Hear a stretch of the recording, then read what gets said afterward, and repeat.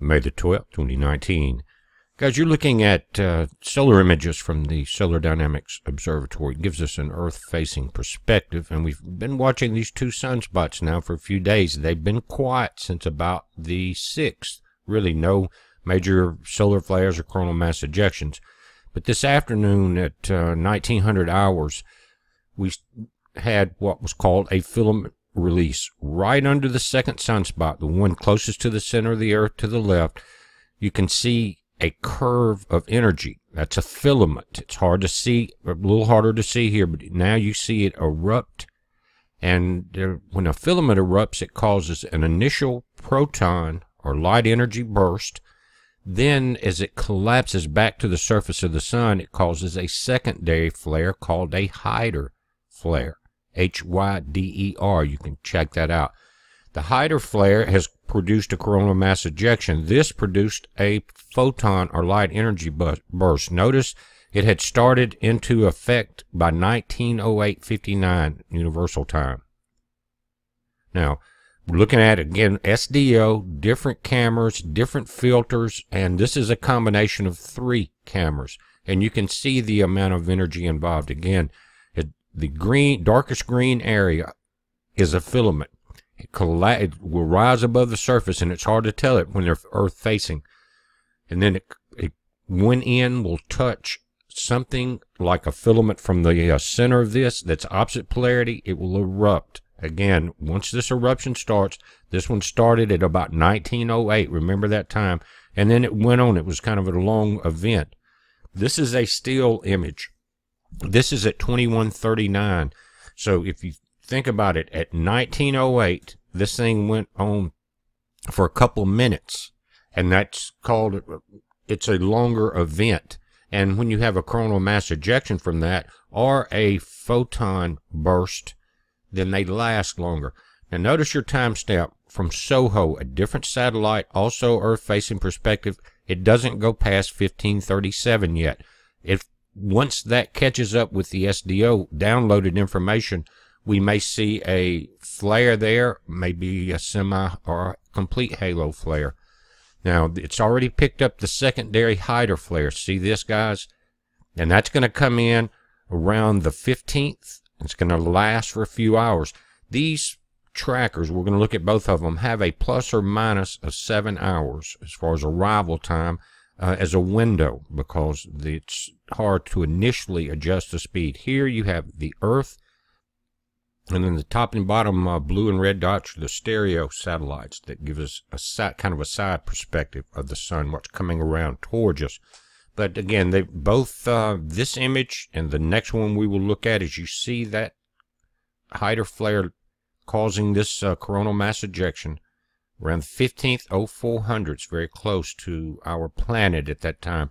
More than likely it's penetrated the shields.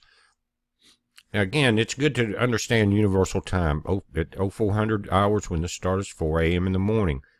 1200 is 12 noon, 13 is 1, so on and so forth. 14's 2. And as we look at the other Enlil model, the other one, yes, they're named after the ancient Anunnaki space gods. But we see the same timing in here.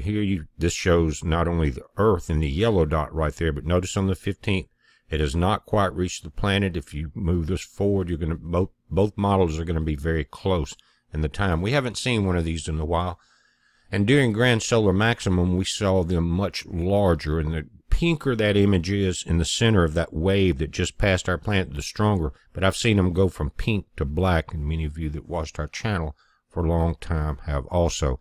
So we've got one thing that happened. Now remember, a photon burst can reach our planet from the sun in 8.2 minutes, speed of light. That at 1908, we saw the burst start to leave the surface of the sun. Now it lasted for over a minute. 1908, notice the time of the quake, 6.1, down around Panama, guys. 1924. You see that? 12 minutes later, it's registering this earthquake, and the flare was not over yet. But if you think about that lasting a minute or two, there was a minute or two of photon burst impact. And guys, thank all of you for supporting our channel. and taking very good care of your family. The Alexa Pure water filter sale is still on, and they will be as long as supplies last. If they start getting low, we've seen the manufacturer go up somewhat, but we've sold so many, we've still got the $100 off. That's an incredible price for this and a 5,000-gallon filter.